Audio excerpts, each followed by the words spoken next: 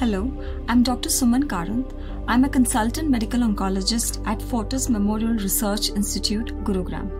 Today I'm going to talk about how we perform dendritic cell therapy for glioblastomas, and when do we perform the tumor storage, and how do we do the apheresis procedure.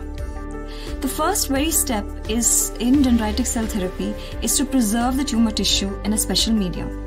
This is done at the time of the initial surgery itself. This is a very critical and important step because this tissue is going to be the source of all tumor proteins that are required to educate the body's T cells, which are the major fighting cells of the body. They are taught how to identify and attack the patient's own tumor cells.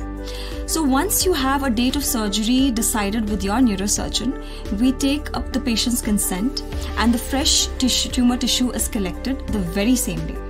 For the best results with DC vaccine, the tumor tissue needs to be fresh and not a previously stored paraffin block. The tumor tissue is then transferred in a special media and sent to the lab.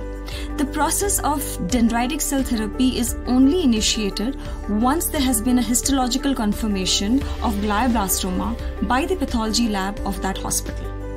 The next major step is the leukapheresis process. This is done to collect the monocytes from the patient's blood. This acts as a starting material to make dendritic cells in the lab. This process is done in the blood bank of the hospital under the supervision of the medical oncologist. Once we have adequate number of cells that we have collected for this process, this is then sent to the lab in a special media. These cells are then cultured and grown in the lab and tutored with the patient's own tumor proteins.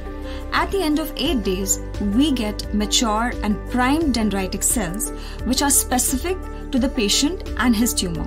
So this is like a personalized vaccine preparation. Then a set of 6 doses are prepared simultaneously and are cryopreserved. The patient then receives these doses as an intradermal injection every 2 weeks at the hospital's daycare.